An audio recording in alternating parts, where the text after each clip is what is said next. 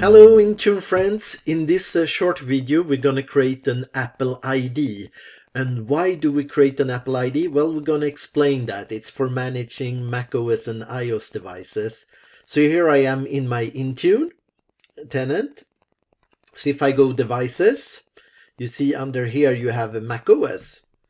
So the goal is that we're going to enroll one. So I don't have any currently, but you can enroll with macOS here. For that we need an MDM push certificate from Apple. And what's that good for? Well, Intune actually needs that. It needs an Apple MDM push certificate. That's a requirement to manage iOS, iPadOS and macOS in Intune. So we need that. So we're going to click on this one in another video following this, and we have 5 steps. And down here we need where do we need? Here, Apple ID to use. So let's start to create this, and then we come back and finish this one in the video following this one. So let's create one. How do we create one? Well, we can go here to appleid.apple.com and click on create your Apple ID. If you already have an Apple ID that you want to use, go to the next video. So here I'm going to fill in my data.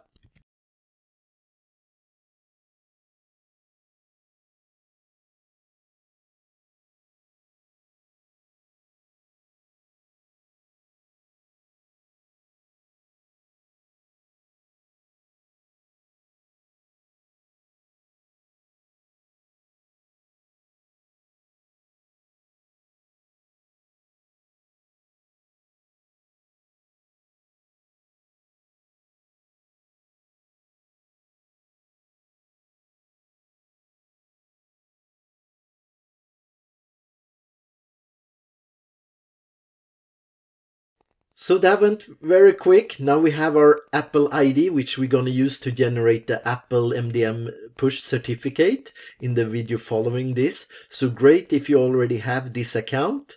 And that's going to help us to manage macOS and iOS and iPadOS if we want as well. So thank you very much for following along. See you in the next video.